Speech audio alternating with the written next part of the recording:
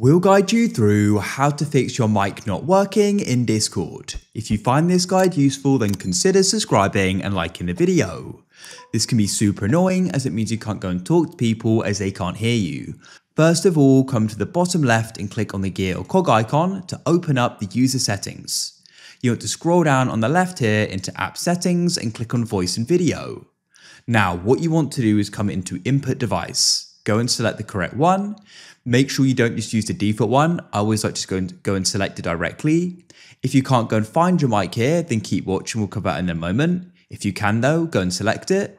Then go and increase the input volume. And what you want to do is go and do a mic test. So click on let's check, and you should be able to go and hear yourself back. If you can, then great. However, if it isn't working, you can't hear yourself or it's not showing up in this list, then what you want to try doing is unplugging the mic from your computer and then replugging it in, the entire cable.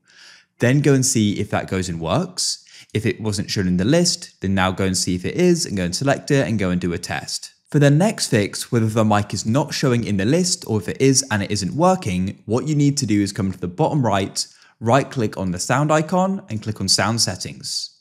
What you want to do is come into input device. Go and see if the device is showing up here. If it is, go and select it. Then try turning up the volume and go and see if that solves the problem. If the mic isn't showing up at all in here, then it's probably an issue with the mic. You could try using a different port, otherwise try on a different computer to go and see if there's some type of problem with it. If you find that the microphone is working fine in other programs and it's just Discord, then what you want to do is go and uninstall Discord and reinstall it. After it has, you can go back to discord.com, download it, reinstall it and sign back in, and hopefully it'll be fixed.